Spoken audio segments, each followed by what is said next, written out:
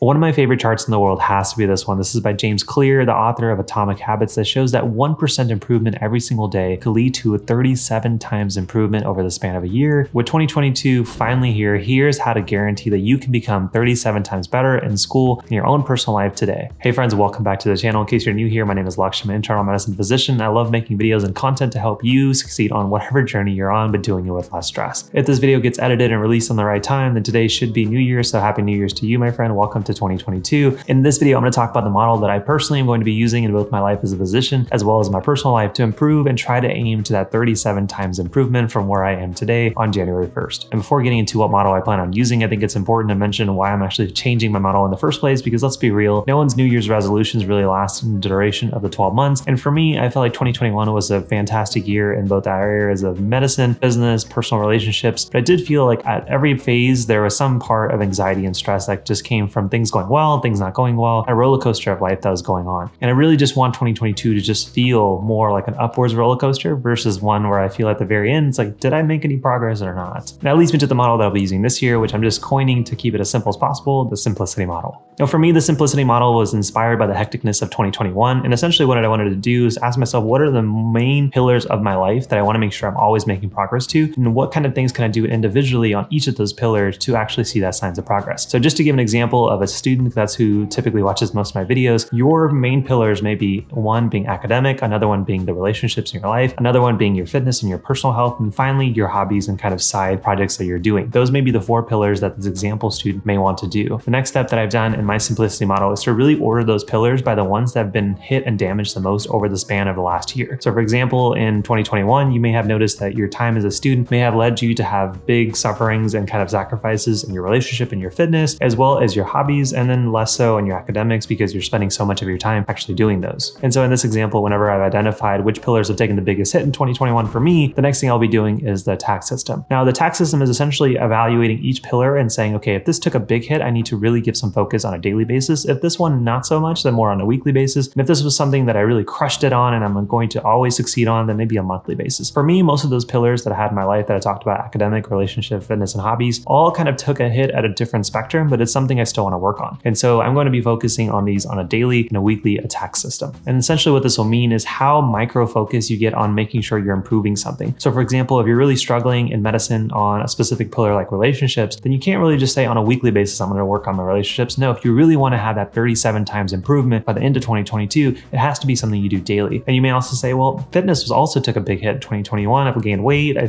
can't run as far, like barely do anything without getting short of breath. Maybe relationships and fitness are something that you need to make sure on a daily basis you attack compared to other things like academics and your side hobbies. Maybe there was some successes there, but not consistent. You can do those on a weekly basis. So for me, in this example student, I may say I'm going to have an attack system on a daily basis for my relationships and my fitness pillars. And then on a weekly basis, I'm going to focus on my academics and my hobbies. Now, step number 3, once you've identified your pillars as well as your individual attack system and strategies, to really have both a 1% and a 37 times goal. Now, just like we showed in that chart at the start of the video, to really get that 37 times improvement, you really first have to start with that focus on 1% improvement every single day. So it's going to be important for you to have a super simple goal that is very easy to say yes to, a 1% goal that is ultimately going to lead you to where your 37 times goal is. So for example, if we're going to go down and say, okay, look at each pillar, I'm going to focus on my daily ones first. And the first thing on my daily pillar is my relationships. And my 1% goal may be, okay, I need to call one important person in my life every single day, whether that be for 5 minutes on a phone call, a Duo, Skype, Apple, whatever you guys use. And then that at least starts the ball rolling for what your 37 times goal will be, which I may say my 37 times